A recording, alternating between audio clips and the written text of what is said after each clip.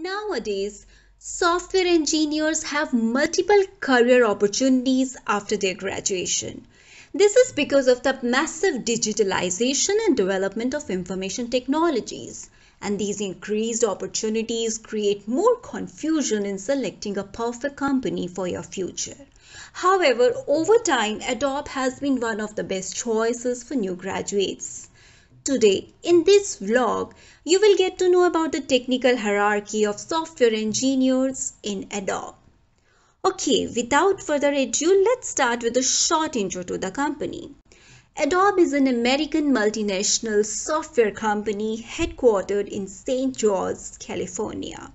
It has developed much popular software like Adobe Photoshop and Adobe Reader, which are used in everyone's day-to-day life. As of 2021 statistics, Adobe has more than 24,000 employees worldwide.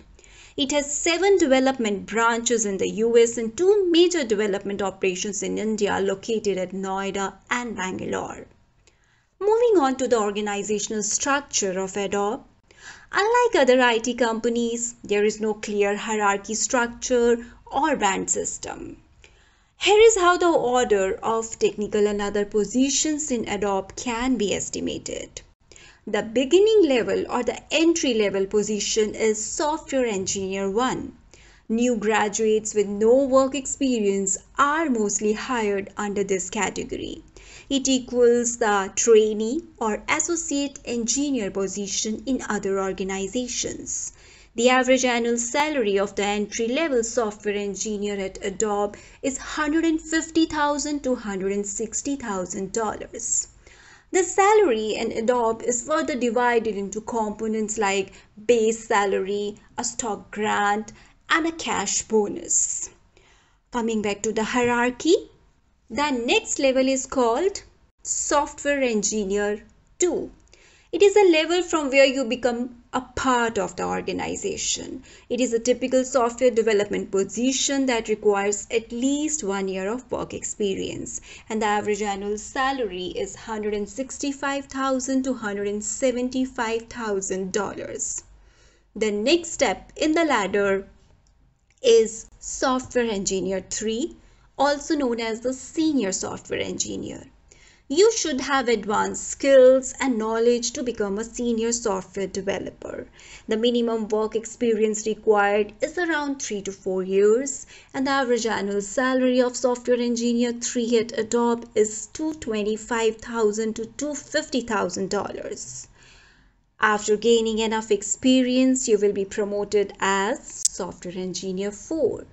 This equals the project lead or team lead position in other organizations. You will lead a team of individual software developers and programmers to create the new version or product of the company as per the project manager's needs. And the average annual salary is $260,000 to $280,000. After attaining a minimum of 8 to 10 years of experience, you will be promoted as Software Engineer 5. The Software Engineer 5 equals to Project Manager. He or she decides the project and gives tasks to the different project leads, and the average annual salary of Software Engineer 5 is $290,000 to $320,000. On top of the core technical grading is Software Engineer 5.5. This position cannot be seen in all the branches. It equals the Principal Engineer position.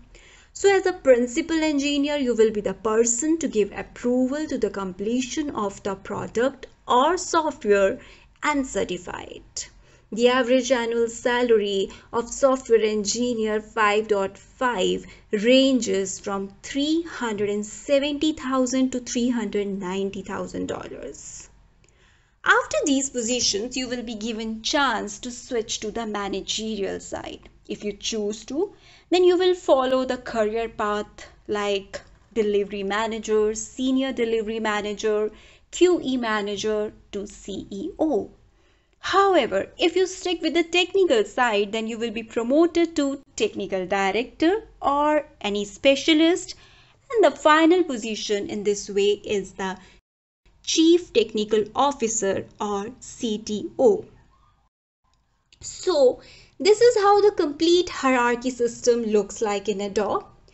Please note that the organizational structure explained here is based on the best of our knowledge and understanding. However, there can be variations and changes with the changing dynamics in the company with time.